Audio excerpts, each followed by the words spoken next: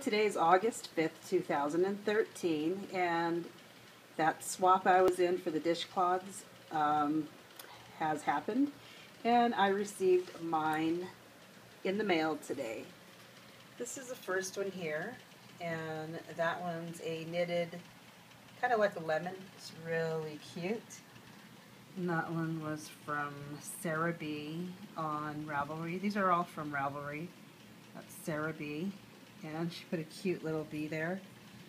And the name of the pattern is, let's see, I turn it around, it's Citrus Slice Dishcloth, and she used sugar and cream.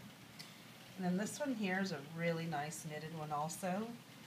Really cool design, and that's her tag. And it is from Blue Frog Knits, and she used organic cotton on this one. So that's a really pretty design. And then this one here is crocheted. It's really cute. I was thinking about using this pattern myself. And this is from the moderator who actually hosted the swap. There was two mods, and I got this cloth from one of them, and that was from Photo Spice. And this one is crocheted, and I don't know what kind of yarn she used, but I'm sure it might be sugar and cream. And then this one here is so cute. I've actually knitted one of these before.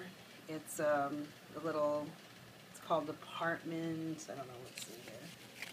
Let's open this.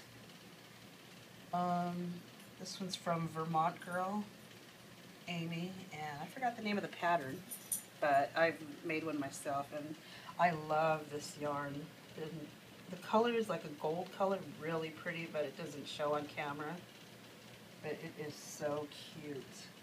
And then this one here is a really cute crochet, kind of like a granny square. It's really cute, from Sybil, and she used 100% cotton. I'm not sure what brand. Maybe Lion brand, I'm not sure. But this one's really cute too, and it's really good for cleanups and whatnot. So these are my 5 that I received in the swap, and I have a video of the 5 I sent in. So here they are, and I can't wait for next year. Thanks.